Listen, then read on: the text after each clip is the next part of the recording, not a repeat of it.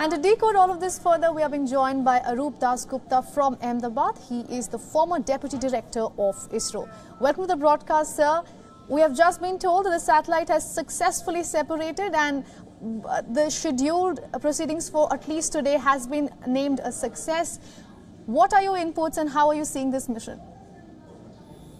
Thank you very much for the kind introduction and the opportunity to discuss this momentous event on your channel.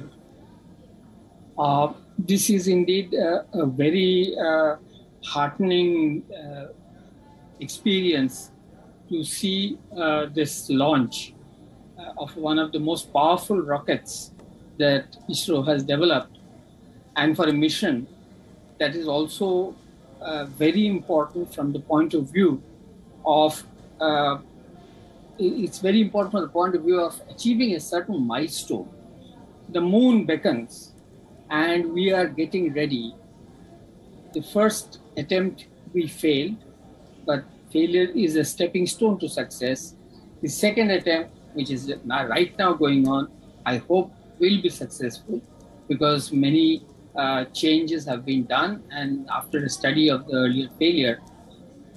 And this is not the end but the beginning, because ultimately we have to send an astronaut to the moon and perhaps beyond. Absolutely. Now, so sir, if successful this mission, it will make India the fourth country to achieve a controlled landing on the moon. This is of course after Russia, US and China. How do you assess this, sir? I assess this as a major step, and I have read and seen many of the things that have been done for this mission. And I am sincerely hoping that this will be a resounding success, because this is what we will need to do more and more to be able to establish ourselves not only as a very good organization for looking at planet Earth, but also for looking at the moon and other celestial bodies.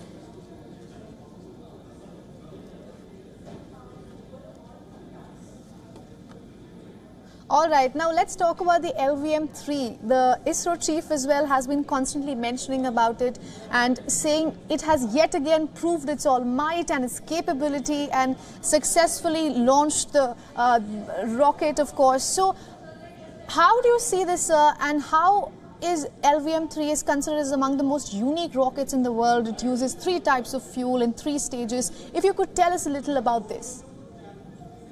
This has a long history behind it.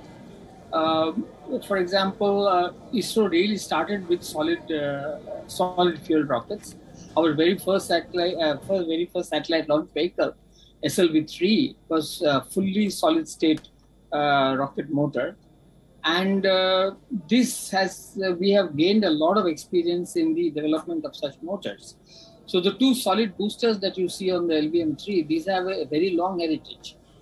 Next comes the main stage, and this is using again this development of this particular engine. You could see the 2 nozzles. This particular engine, the Vikas engine, was developed jointly with France. This is not being mentioned anywhere, but this was developed jointly with France.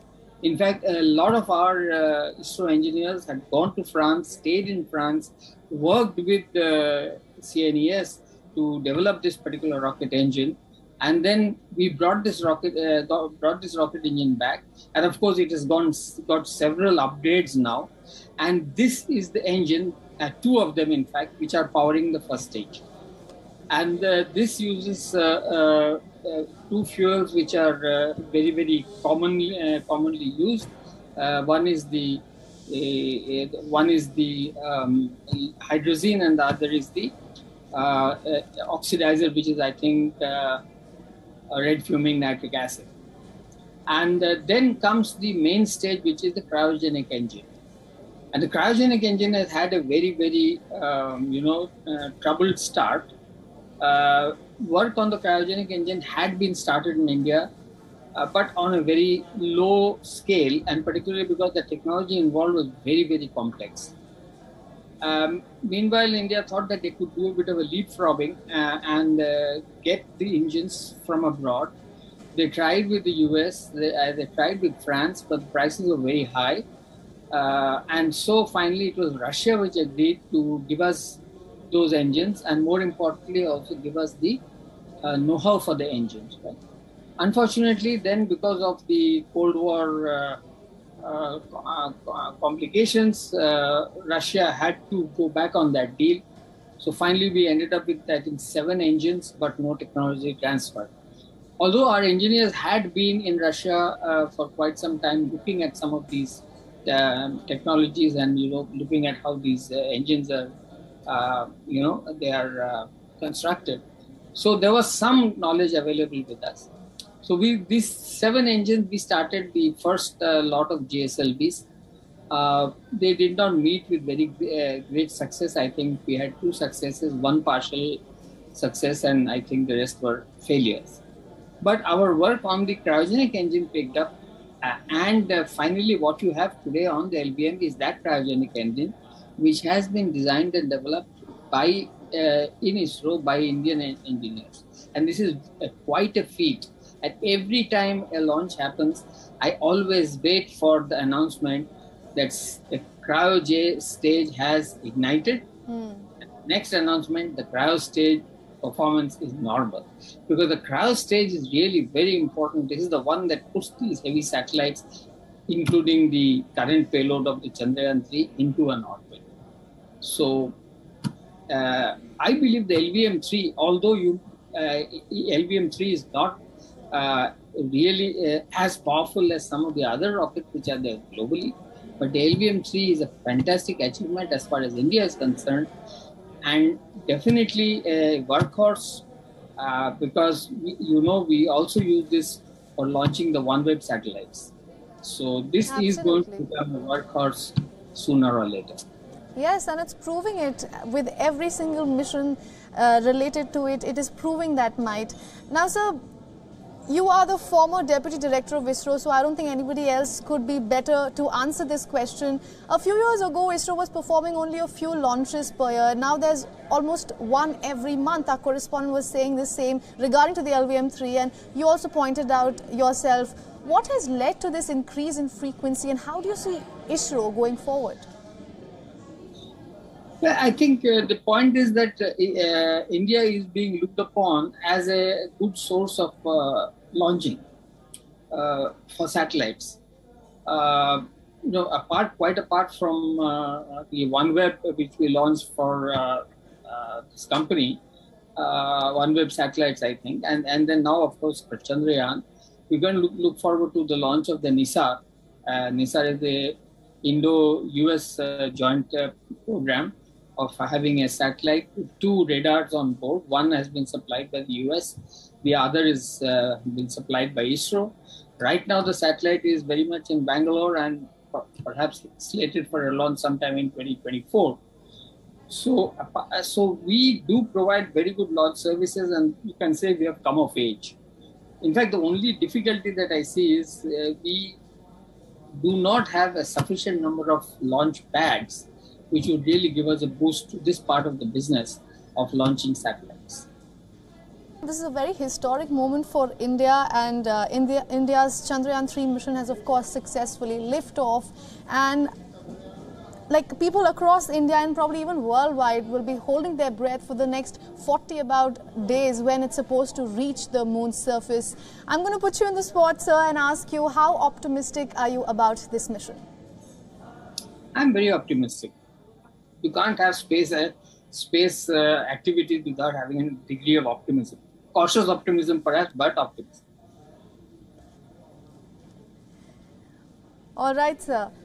If we could just go back to Sriharikota's visuals that we have been getting, and if we could just go back to the visuals of the liftoff when the historic moment, of course, took place.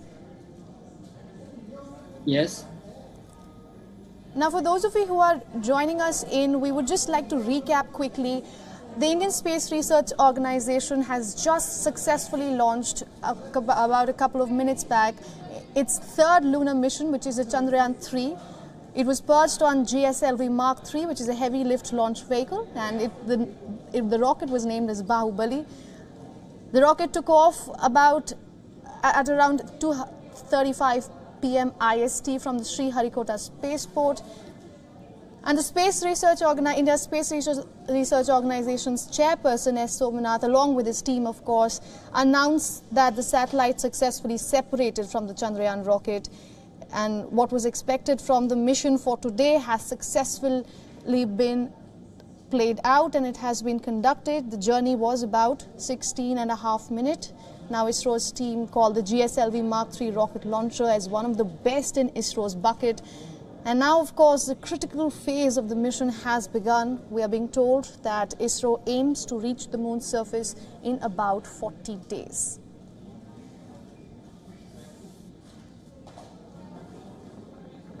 LVM-3 के उत्थापन के साथ ही हमारे अंतरिक्ष यान चंद्रयान 3 की चंद्रमा की यात्रा प्रारंभ हो चुकी है. As the rocket is soaring through the clear skies, every second moving closer to the accomplishment of the most important milestone in its mission to moon.